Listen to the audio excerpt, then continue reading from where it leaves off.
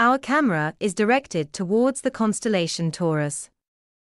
Clustered around the primary star Aldebaran is the Hyades star cluster. Note that Aldebaran, marked in reddish hue, is not part of the cluster. Using data from the Gaia satellite, the motions and distances of the stars have been measured.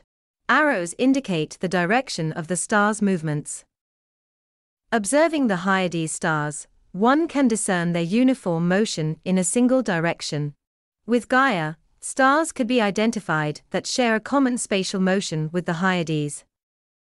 These stars are scattered across a huge part of the sky, highlighted in magenta. We accelerate the motion of the stars to 1 trillion times faster than reality.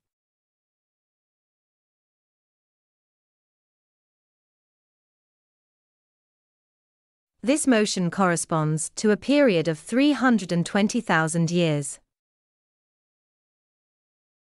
Now, we rewind the clock to the present day. At an extreme faster-than-light speed, we travel in the opposite direction to detect all Hyades-associated stars.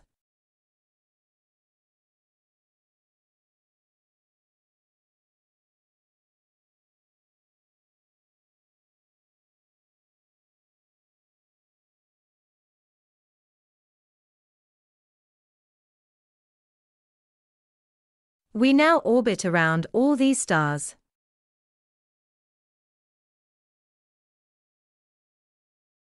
The majority of stars are concentrated in the center of the Hyades. Others have been pulled away by the tidal forces of the Milky Way over millions of years.